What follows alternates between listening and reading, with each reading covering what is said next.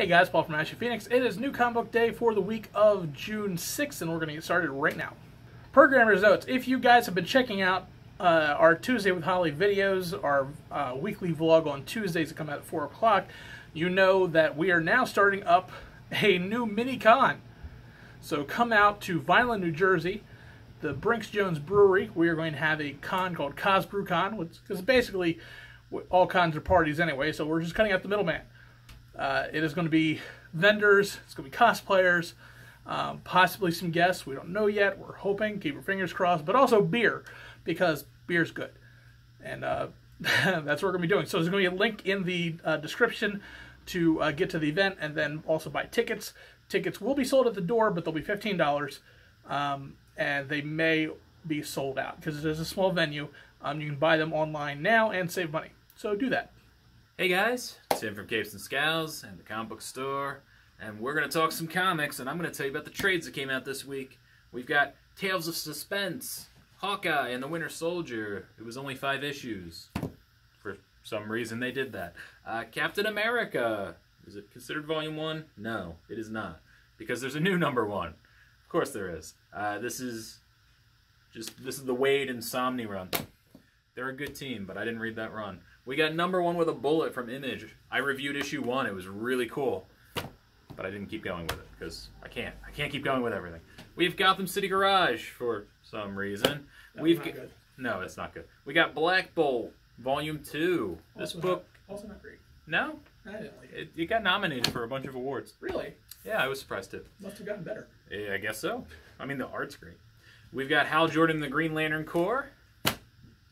We've got Kaiju Max by Xander Cannon.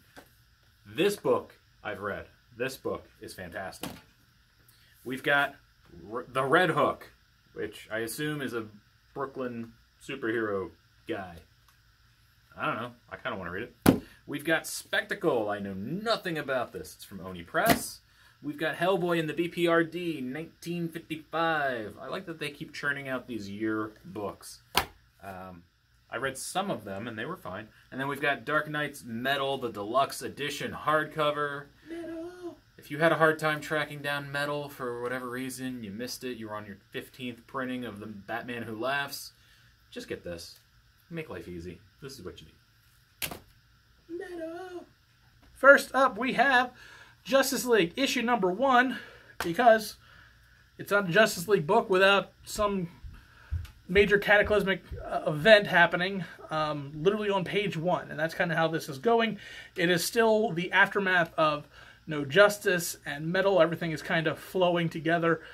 John Johns is the new de facto head of the Justice League, and things go very bad because a new threat is coming out of the hole in the source wall, and it may be the key to fixing our universe, because it is dying, or it could be what destroys the universe. We don't know yet, but it's probably going to be the latter.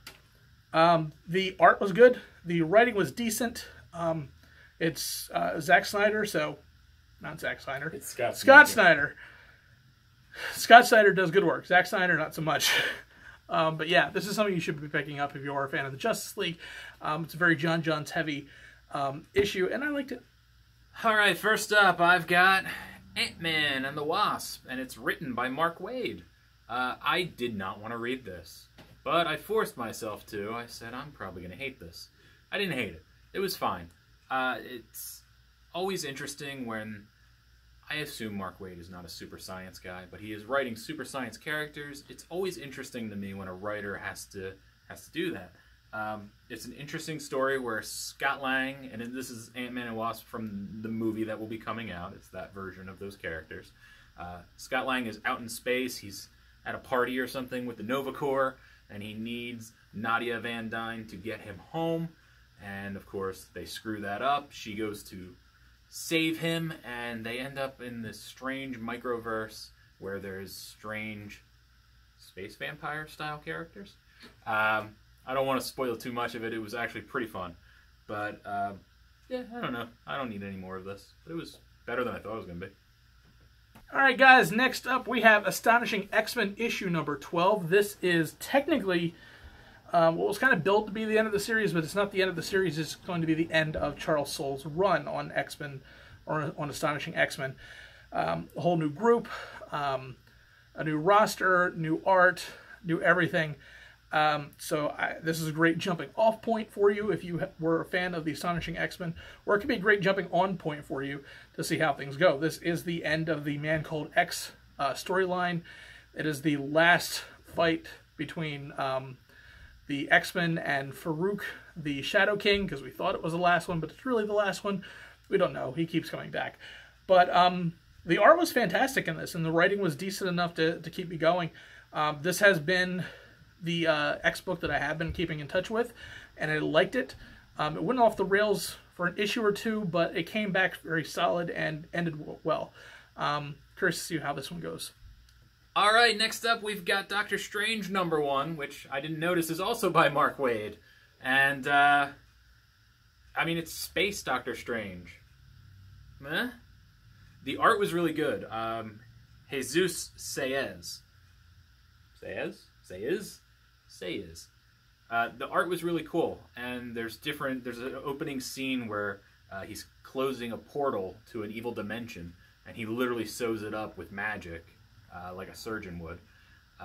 The art was really, really good. The story doesn't really grab me yet, but I see what they're setting up. This has good potential. It's basically Strange. He loses his magical abilities. They slowly start fizzling out, and he is trying to figure out how to like recharge, what is wrong with it. He goes, finally, after all the magic fails and nobody knows how to help him, he goes to Tony Stark, who attacks the problem like an engineer would, and he says, you're probably just burned out. Go out into another universe, find another sorcerer, be like, hey, how do I fix my magic problem?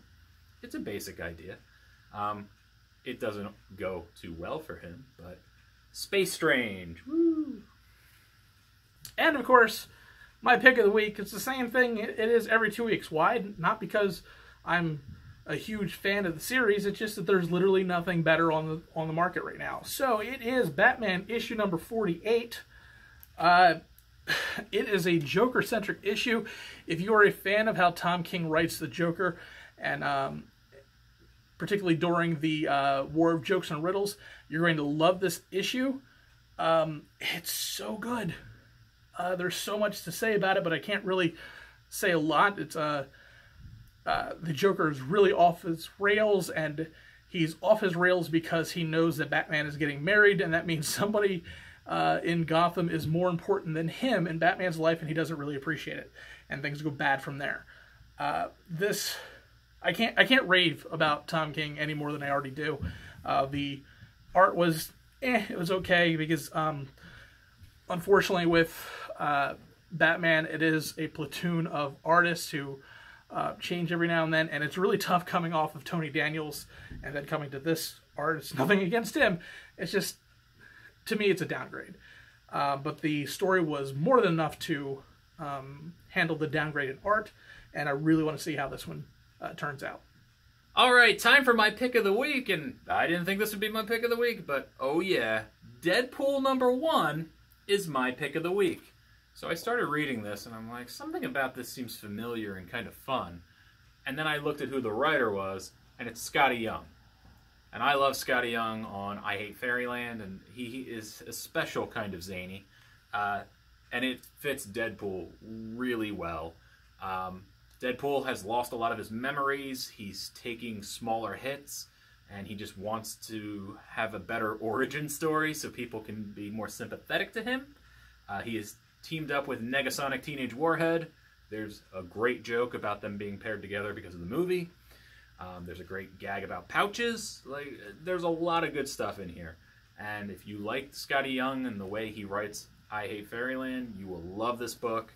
I don't know, I would read another issue or two of it. I'm not a huge Deadpool guy, so this is kind of surprising for me. I'm just taking this in stride. But, yeah, it was fun. Alright guys, that is it. There's a thing here and a thing there, and I love whatever's over here. But, come to the CosBrewCon, because if you don't, Paul will cry. And I don't have a towel to clean up all those soggy Paul tears. I don't want to. I'm not compassionate. I'm not going to console him. I'm probably going to make him cry more. So come out and make his con a huge success, and we'll have fun. I believe I'll be there. I know our store will be there. I gotta believe I'm the man for this job, the beer comic job. So you can come hang out with me and tell me how bad I am at reviewing comics. I always enjoy that. And yeah, click on whatever this is here. This is the thing I love the most.